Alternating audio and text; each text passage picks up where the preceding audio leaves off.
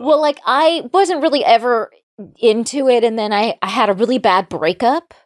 And I was crying a ton. I had been with this guy for like very many years, blah, blah, blah. So my friend was like, oh my God, you should just become a pothead. It'll stop the tears. And I was like, fantastic idea. How do I become such a thing?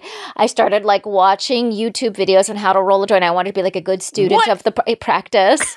And you had to watch because I'm such a nerd. And I was like, can I procure an amount of marijuana, please? You know what I mean? And like, so I obtained some marijuana. I had my processes in order, and like I got high the first night, and I was like, oh, this is great. I'm not crying. This is fun, And then the next night, like I did it again. And then the third night, like I forgot. And I was like, oh, I forgot. Okay. And then the fourth night I forgot. I was like, oh, damn it.